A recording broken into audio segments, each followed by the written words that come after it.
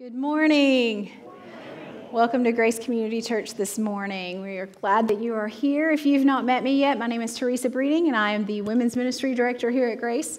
And I get to talk to you this morning about 2020 vision. So is there anybody in here who has 2020 vision without glasses or contacts?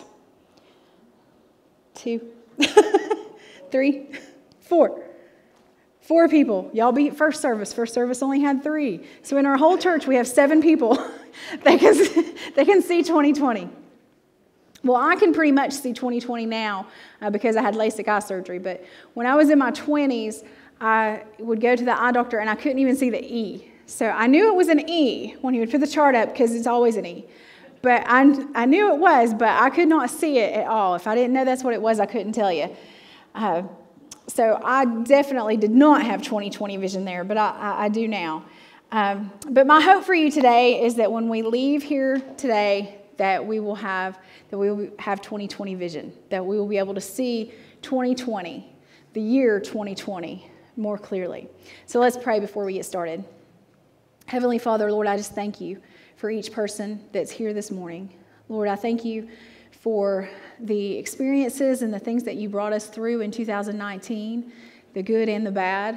Lord, you used it all to shape us, and you're continuing to shape us and mold us into the people that you would have us to be, Lord. And I pray that in 2020 that we will follow you and that we will walk into your perfect plan, Lord. I thank you for that plan that you have for us, a plan to prosper us and not to harm us. We trust our future into your hands, Lord. And we thank you and we praise you. May your words be heard this morning. In Jesus' name, amen. All right, so I think that going into 2020, that most of us are one of 2 things. Either we had a pretty good 2019, and so we're going into 2020 just kind of coasting in and trying to keep things kind of the same and hope for the best, right? We're just going to kind of go with the flow. And then there's some who didn't have a very good 2019. And so maybe you are setting goals and making plans and really going to rush into 2020 with hopes of making it better than 2019.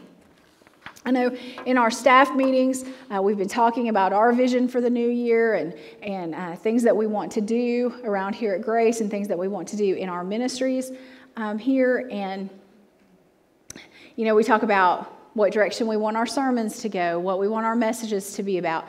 And next Sunday, Pastor Dennis will be kicking off a new series in the book of Genesis, where we're going to be going through the entire book of Genesis. And I think that if you will come and be a part of that your eyes will be opened, that you will learn things and hear things that you've never known or heard before as we dig in to God's Word and as He's revealing it to us and we get to share it with you. Because we serve an incredible God.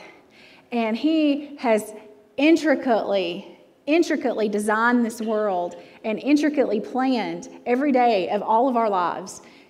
And it's just amazing to watch the pieces that we get to watch unfold in the Bible. So I challenge you. I challenge you to be here and to hear these messages every Sunday in 2020. That's a big challenge. Now, if you're sick or you're out of town, then watch online or watch the replays. But if you're able, I challenge you to be here every Sunday and not miss God's Word because it's going to be good.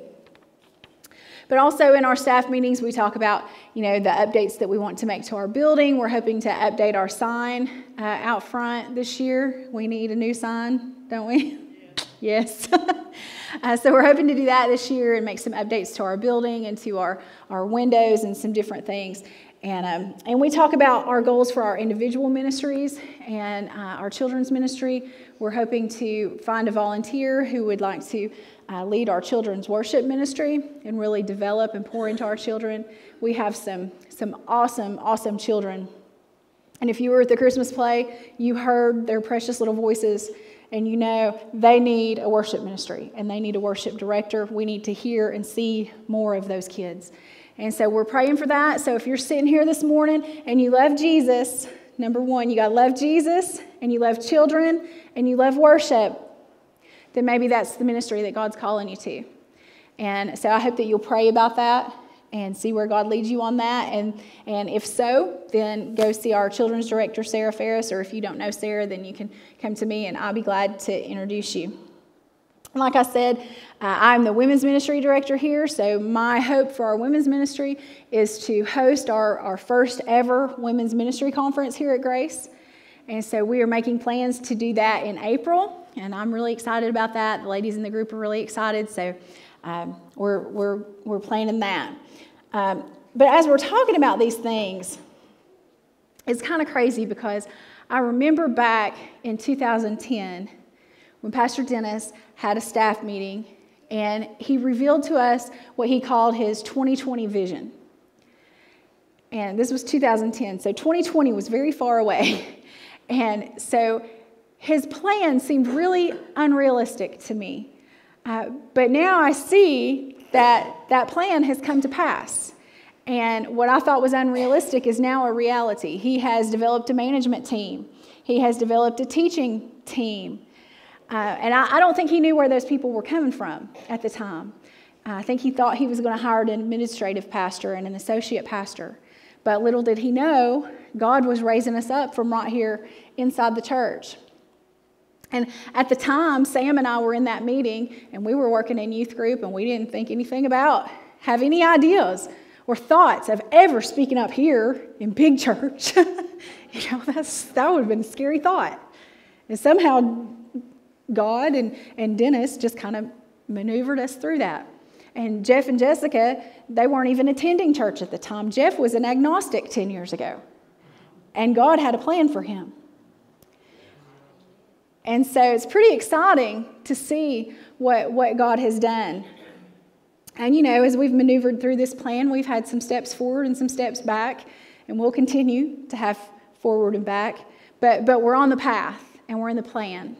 And we feel confident that this is the direction that God is leading us in.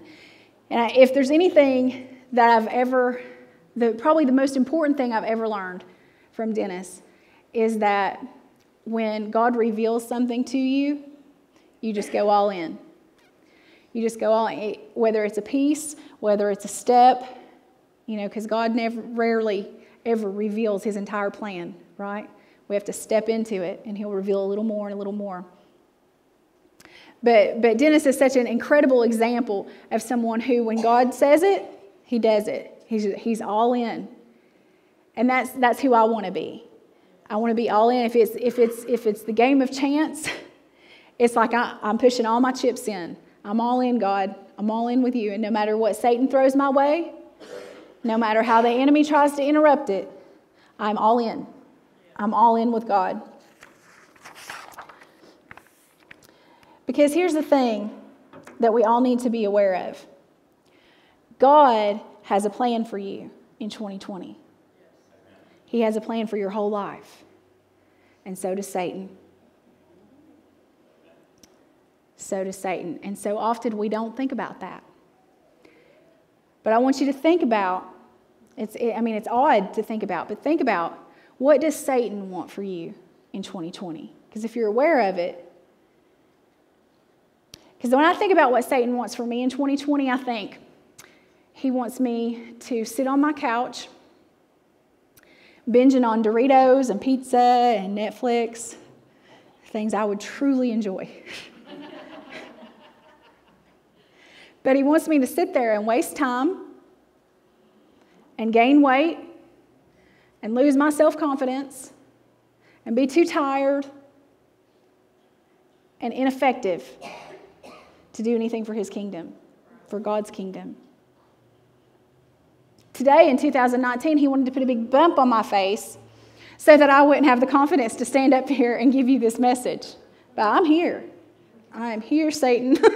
so it's on.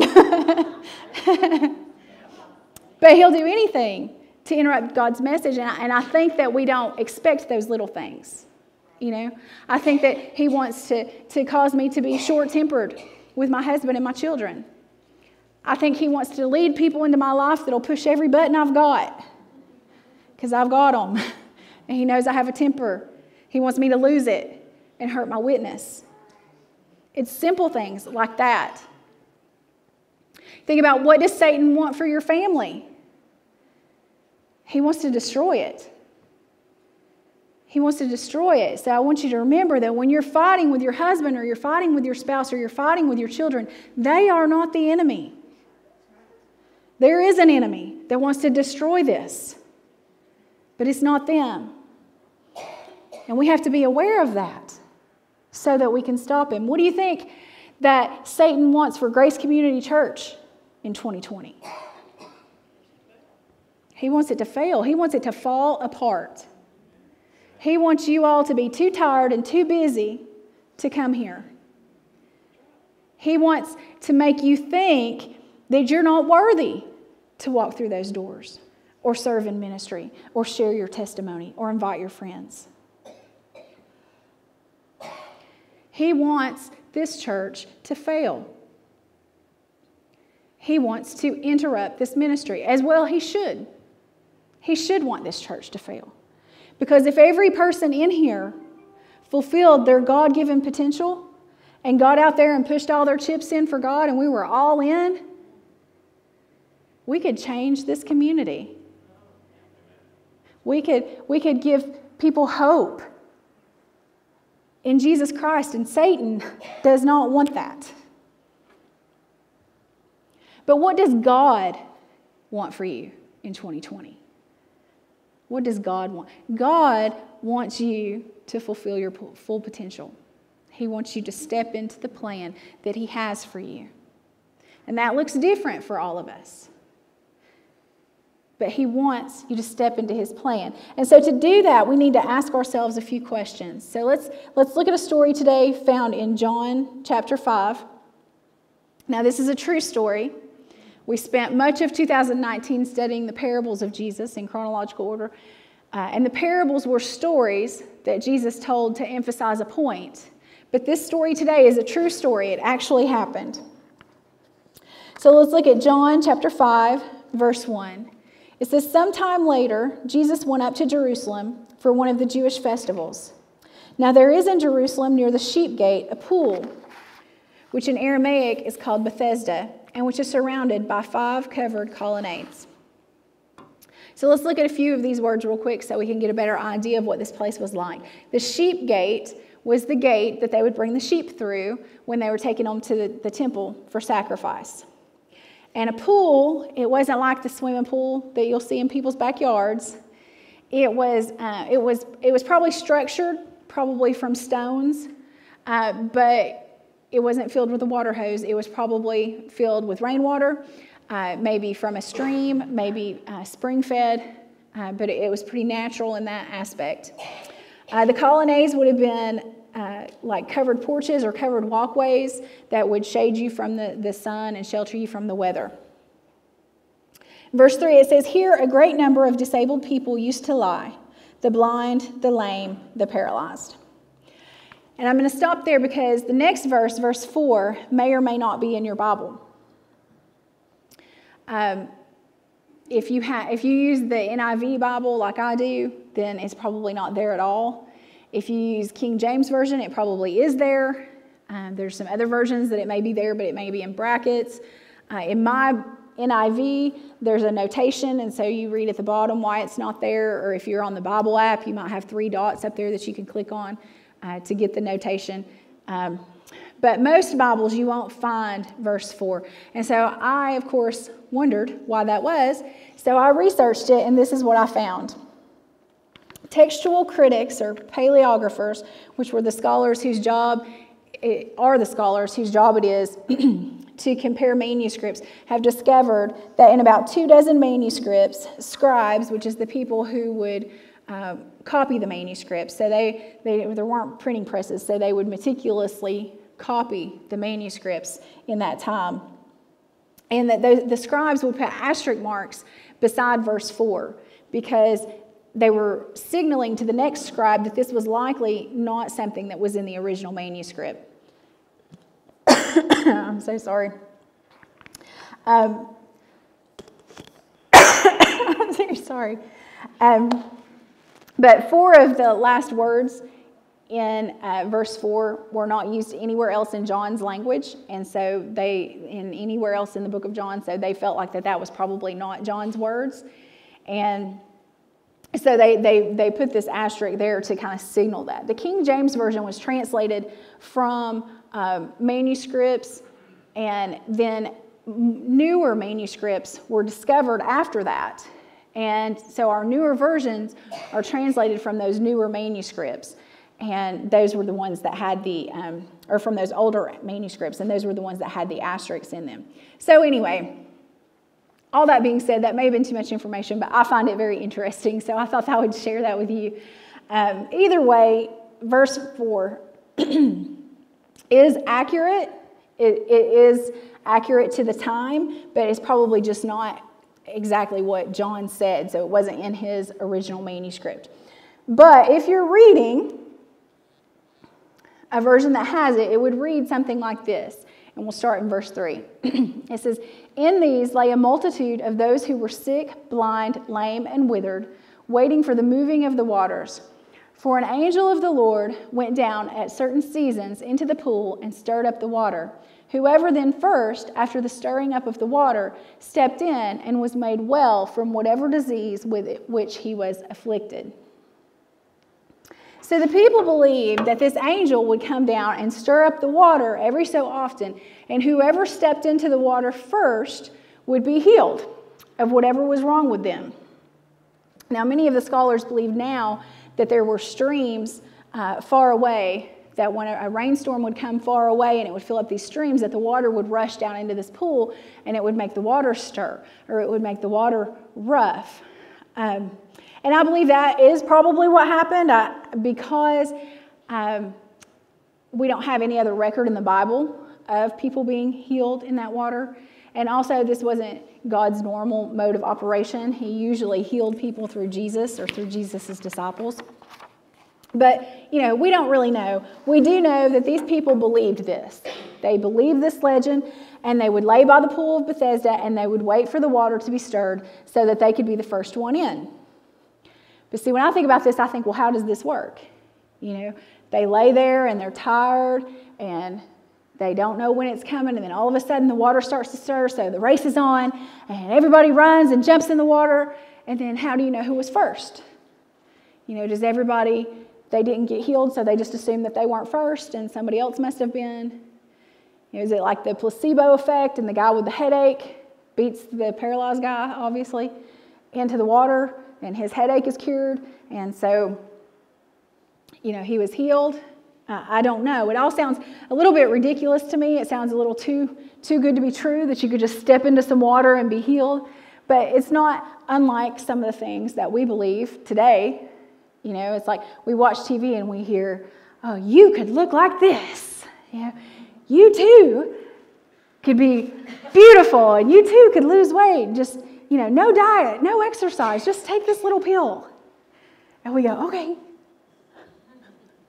I know, because I did it. And I did. I lost weight for a minute, and then I gained it all back. So it wasn't as magic as I was hoping. Or, the guy on TV that says, for 10 easy payments of $19.95, you can be rich like me. Many people bought into that, maybe some of you, and you're still not rich. And that guy's richer. But we fall for these things. We believe these things. And you know why we believe these things? Because we don't actually want to do what it takes to change. I know, I'm preaching to myself, so don't be offended. I'm preaching to myself. We don't want to diet. We don't want to exercise. We don't want to save money. We don't want to work hard.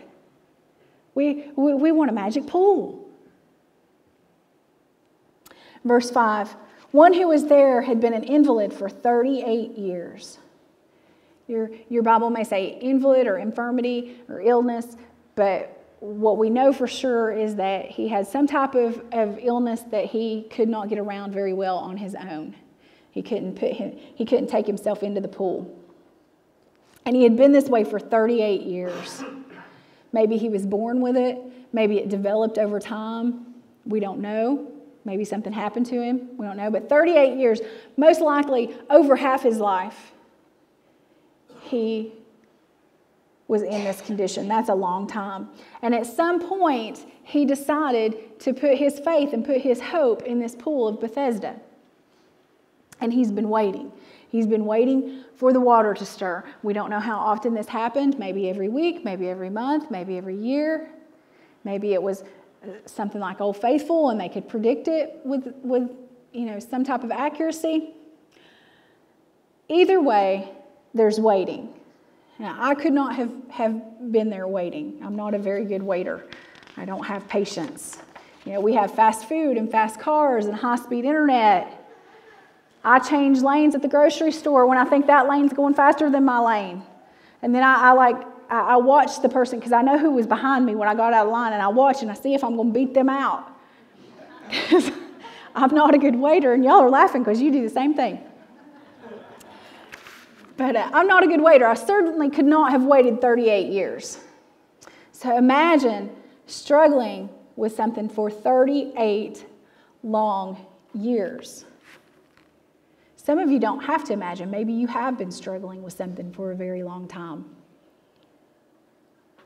Some of you, maybe you're not physically crippled, but maybe you've been mentally or emotionally crippled by other things in your life that are keeping you from stepping in to God's purpose for you.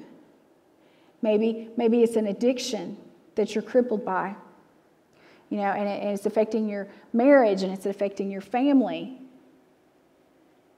It's affecting your job, it's affecting your life. But this addiction has such a hold on you that it's crippling you. Or maybe it's something in your marriage or in a broken relationship or something that happened in your past. And it's crippling you. It's something that you struggle with, that bitterness and that hurt and that unforgiveness, that resentment, and you hold on to it. And it's crippling you from moving forward into the plan that God has for you. You're crippled like this man. Verse 6, when Jesus saw him lying there and learned that he had been in this condition for a long time, he asked him, I want you to listen to this question. He asked him, do you want to get well? Do you want to get well? It seems like a silly question. But you see, Jesus knew that not everyone holding up a "will work for food" sign will work for food. Right? We have people come by here all the time asking for money. And I know we're a church, but seriously, we're a church. We don't have this big vault of money in the back to hand out. We don't have all this extra cash laying around to hand out. So we have to be very discerning about who to give it to, because it's a shame that those people who really need it are mixed in with those people who are trying to take advantage of the system, who don't really need it. They want us to pay their electric bill so they can buy their beer, but not because they really need the money. So we have to be really discerning about that. And because, the Bible says that if you're capable of working and you won't work, then you don't eat. And so we've had people come by here and they say, well, I've tried to find a job and I can't find a job and I can't make my car payment. I'm going to lose my car, or I'm going to lose my house, or my electricity is going to get shut off, or whatever it may be. And Sherry says, well, our gym needs to be vacuumed. If you would vacuum our gym, we'll give you that money. And in all my years of being here at Grace Community Church, is almost 18 years, one person did it. One person. Now that's sad. So not everyone that says they want help actually needs help. And actually wants help. Truly. Jesus is saying, are you willing to work for food? Do you want to change? Do you want to get well? Because truly, if people were honest, there's some people that don't want to get well. They say they do, but they really don't. They don't want their marriage to get better, because then they wouldn't have anything to complain about. They don't want their health to get better, because then nobody would feel sorry for them. If they got better, then they'd have to live better. We all know people like this. So the real question is, do you want to get well? Do you want your life to change? It's a yes or no question. And listen to how he replies in verse 7. "Sir," the invalid replied, "I have no one to help me into the pool when the water is stirred. While I'm trying to get in, someone else goes down ahead of me." It's a yes or no question. His answer, "I can't. I can't. Nobody will help me into the water, and I can't." Listen, if you have cancer and Jesus Christ himself is standing in front of you, are you going to ask him for healing, or are you going to ask him to take you to your chemotherapy treatment? This guy had the healer standing in front of him. And he's still focused on the pool. "I can't get in the pool. Can you help me in the pool?" And now don't misunderstand me. I'm not saying that if you have cancer that you shouldn't get chemotherapy, that you should just trust in Jesus. I'm not saying that. I'm saying you have both. You know, the Lord has used our medical doctors and our medical treatments to heal people. He uses that all the time. But what I'm saying is that if you have chemotherapy and you don't have Jesus, your healing is temporary. Jesus is eternal. This guy, he didn't need magic water. He needed Jesus. But his faith had been misplaced. I think maybe he had just resigned himself to his fate. He had surrounded himself with other people who had resigned themselves to their fate. You know, maybe this is you today. Are you working in a dead-end job that you absolutely hate going to every day, but it's easier to go there than it is to make a change? You've just become content because you don't want to step out into the unknown? Maybe 2020 is the year that you go to some night classes and you prepare yourself for something better, something that you actually like and look forward to and enjoy. Pray about it. Because, you know, when you seriously set aside time to talk to God, and I'm not saying to just give him your list of what you want.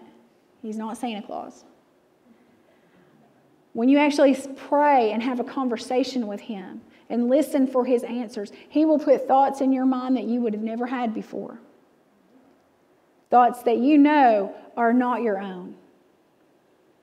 And then I know we question ourselves and say, well, was that from God or was that just me? If it lines up with God's word, if it does not contradict God's word, then why wouldn't it be from God? Yeah, I mean, if you're praying and you feel like God's telling you to rob a bank, probably not God. But it doesn't line up with his word. You got to know his word. That's important. You got to be in his word. But the Holy Spirit speaks to us too and gives us those little urgings that tell us right from wrong. That's our conscience. It's our Holy Spirit speaking to us. So have a conversation with God. It tells us later in verse 13 that the sick man did not even recognize Jesus.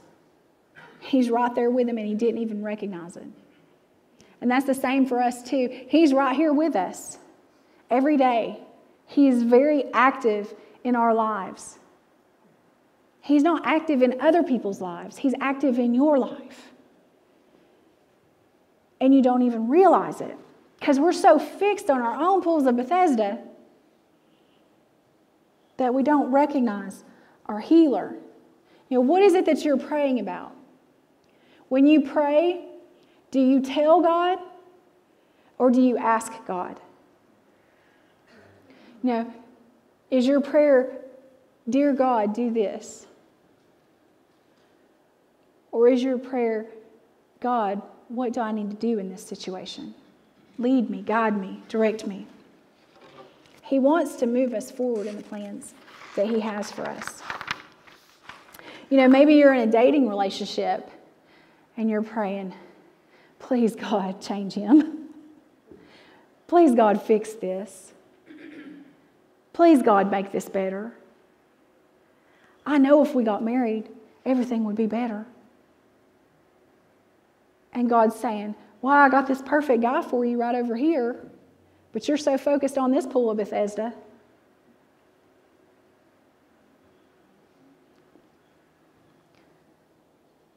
We're focusing on our own ways. This man is so confused and so focused on his own way that when Jesus asks him if he wants to be healed, instead of saying yes, he says, I can't.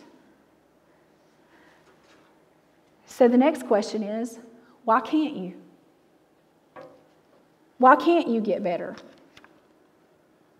Well, I can't because my husband's not a Christian and he don't go to church and he don't want me to go to church and he don't want me to live for God, and so I just can't. Or I can't do this or I can't do that because I don't have enough education. Or I'm too fat, or I'm too skinny, or I'm too short, I'm too tall, I'm too old, I'm too young, I'm too broke. I can't. I can't, but God can. God can. Luke 18:27 says, what is impossible with man is possible with God. Verse 8, then Jesus said to him, get up, pick up your mat, and walk. At once, the man was cured. He picked up his mat and walked. I can't. You can't. But God can. And if God can, then you have no excuse. You can do all things through Him who gives you strength. So this is my resolution for 2020. And I challenge you to make the same one because it's the only one you need. Stop making excuses. Resolve to stop making excuses. That's it. You want to lose weight? Stop making excuses. You want to spend time with your family? Stop making excuses. You want to save money? Get out of debt? Stop making excuses. You want to get closer to God and attend church more? Stop making excuses. You want to conquer that addiction? Stop making excuses. Make a decision to pick up your mat, or like my daddy would say, pick yourself up by your bootstraps. Stop feeling sorry for yourself. Stop wallowing in the past and step in to the plan that God has for you. 2019 may not have went the way you wanted it to go. It may have been rough. But if you are sitting here this morning, or if you're watching online this morning, then you still have breath in your lungs. You still have hope, and there is still opportunity for good days ahead. You just have to surrender to Him, to His will. Because let's be real honest for a minute. Raise your hand if there's something that you need to change. Me too. I need to raise both hands. I do, because I need to tell myself no sometimes. Keep your hands raised. We all have something that we need to change, don't we? Let's surrender that to God. Heavenly Father, Lord, I thank you for every hand that's raised here this morning. You know the changes that need to be made. Big or small, you know why we're raising our hands this morning, Lord. We surrender it to you. To you, Lord, to the healer. You are our healer. We surrender our pools of Bethesda. The enemy will cripple us no more. Lord, you are our healer, and we put our trust and our faith in you. We thank you for the coming year. We thank you for the plan that you have for us. Lord, help us to walk in that. Lord, reveal those steps to us and let us walk in your victory every day. In Jesus' name.